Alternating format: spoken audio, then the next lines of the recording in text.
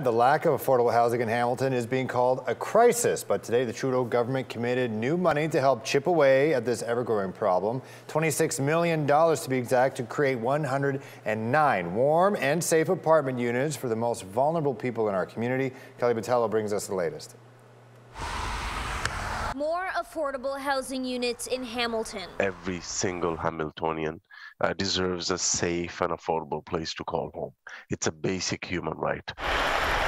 The money will go towards 3 rapid housing projects in Hamilton, one here at St. Matthew's House on Barton Street, this building off of John Street near St. Joe's Hospital, and this lot that will soon be an affordable housing apartment building as well. And it's going to be a modular build, which actually helps speed up the construction process. All 3 are expected to be done by the end of this year, providing a total of 109 units for marginalized groups such as women, Black and Indigenous Hamiltonians. This site here near St. Joseph's Hospital will provide 73 units for women, transgender and non-binary people who are at risk of homelessness or who are already living on the streets. That's an incredible crisis in this community, and 73 units will not address all of that, but it's a great start, especially for folks who are experiencing really profound barriers to maintaining housing. There are over 5,500 families waiting for an affordable place to live in Hamilton. Every additional project that we do helps